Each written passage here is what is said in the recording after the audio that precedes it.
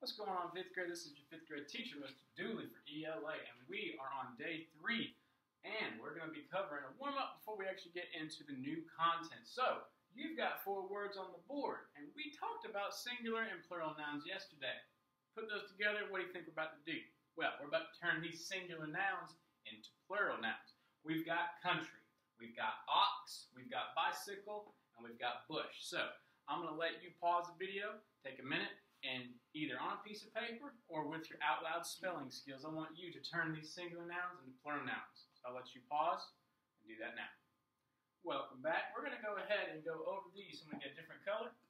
Good to go. I'm going to start with country. Now, country, it ends in a Y. And if you follow the rules, you have to drop the Y and add I-E-S to the end of it. There's a chart on Schoology that you can use that I put up to help you review those rules that you learned back in about 3rd or 4th grade. So country becomes countries. Let's get bicycles. Bicycles is pretty easy. All you have to do is add an S. So B-I-C-Y-C-L-E-S. No problem. Now ox, I keep putting ox because it's one of the more complicated ones. Ox is going to be oxen. And that's O-X. And then you want to add that E-N. Again, that's one of those special plural words that pretty much just add something kind of weird and random to the end. Cactus is the same way. A cactus would be cacti. Let's do bushes. Now, if you have H at the end, SH or CH, in this case it's SH, you want to just do bush with ES on the end. And that's our warm-up. Again, just making sure that we're keeping an idea of how to get these plural nouns turned, or keep these plural nouns and singular nouns in our heads. And if we have to turn a singular noun to a plural noun, we know how to do that. So, let me get out of this and head on to the PowerPoint. Alright, so today we are covering a fairly, I'd be safe to say this is kind of more of a complicated topic. We're talking about possessive nouns. Now, when it comes to nouns, nouns can show ownership of things. They can also show ownership of qualities. For instance, Mr. Dooley's eyes are blue. Mr. Dooley's has to be spelled a certain way for it to make sense. Let's look at our examples. John's feet are cold. Whose feet? John's. And if you take a look at John's, it has an apostrophe S. That apostrophe is what's going to show ownership. Let's move on to not a proper noun, but just a regular noun like store. The store's prices are great. Whose prices? The store's. And you know that because there's a possessive apostrophe between the E and the S. That's just a quick little rundown. But let's see this more in depth. Why don't we? Let's see. We've got possessive nouns again. They are written differently depending on if the noun is plural or singular. That's why I wanted to review those plural and singular nouns before. I've got a chart here. This chart is a really good opportunity for you to pause and take a good look at this chart. I'm going to go through it pretty quickly, but again, you should be able to watch this video again in case you missed something. We look at Rita. Rita has a book about baseball. That sentence, Rita, isn't possessive. There's no apostrophe S. Now, we do know that Rita does have a book, and it's about baseball, but in that form, just Rita is not a possessive noun. But let's look what happens when it is a possessive noun. The second sentence says, Rita's book is about baseball. That is possessive, and you can see that possessive here, I've got it written.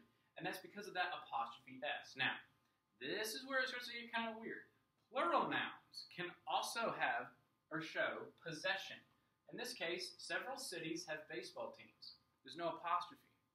That's not a possessive noun. Same as before, with just Rita. That's just the word cities. But what if I wanted to make cities possessive? So it's a little weird here, but with plural nouns, you want to add the apostrophe to the end of the sentence. That's C-I-T-I-E-S, apostrophe.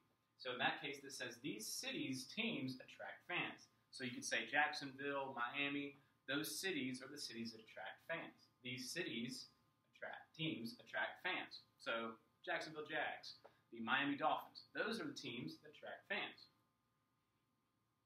Now, the apostrophe. This apostrophe is so important. If you don't have an apostrophe, it can't show ownership.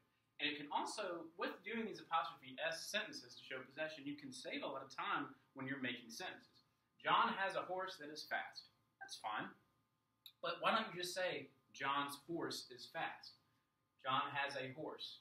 Has a is completely useless when you have John apostrophe S. saves time on your sentence writing, and now that you know how to write the possessive nouns correctly, you'll be able to write that like that without even worrying, oh, am I doing this right? Again, it's just the word when it's singular. There's only one John here.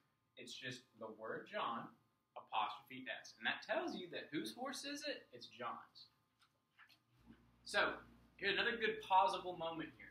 This is a great table to look at when it comes to figuring out where to put the apostrophe. Which noun? Where to put apostrophe? An example. So we'll start. All singular nouns not ending in S. Where do you put that apostrophe? You just add apostrophe S to the end. Some example, a girl. That becomes a girls, spelled G-I-R-L, apostrophe S. And again, you can go through those examples that I have here. Next, for plural. This is, again, kind of where it gets tricky. Plural nouns that end in S. You put the apostrophe at the end of the plural noun. Let's look at the Joneses. So, the Joneses' car. It's just Joneses with an apostrophe at the end, and you know it goes at the end because it is a plural noun. Again, this is a great table to pause to see what it's saying and to get the full extent of how this pattern changes depending on if the noun is plural or singular. So that's all we got for this PowerPoint. Next time we're going to be looking at positives. If you thought this was confusing, you're in for a treat on day 4 because the positives are pretty straightforward. If this video, or if this content, the possessive nouns, was confusing, please feel free to watch this video again so you can get more out of it. There's a practice Google form assignment up already for you to watch, so you can go ahead and try your hand at that. If you get stuck on that, please feel free to contact me. That email, I would be happy to help any way I can. This has been Mr. Dooley. This has been day 3 of ELA. I'll see you on the next video.